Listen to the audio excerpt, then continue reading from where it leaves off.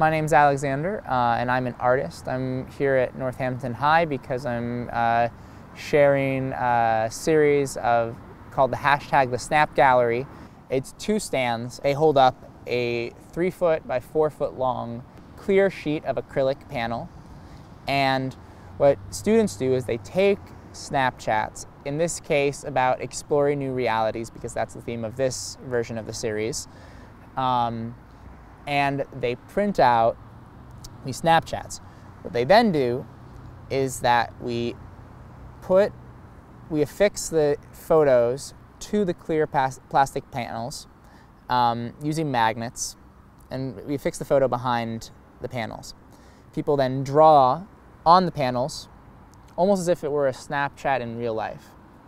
And then we flip around the paper once that drawing is done so that it's only the white. And that way it almost turns the image that they created by superimposing this drawing on top of their Snapchat, it turns that drawing into a work of art in and of itself. I think at a certain point I was communicating with Snapchat a lot with my friends, and all of a sudden I realized, I started spending inordinate amounts of time working on these Snapchats. I mean, talking about 30 minutes working on my Snapchat drawing.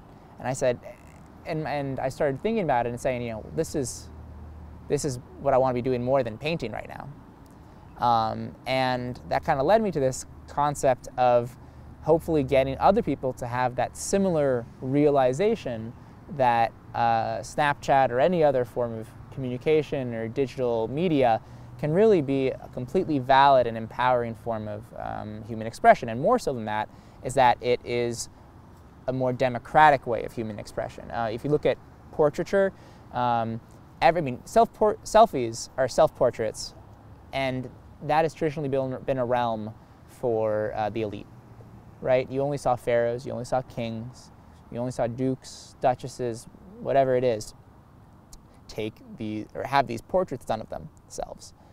I think that now the really exciting thing is that it's not just the rich and and the elite who have this ability to control their own image and to express themselves in the way that they want.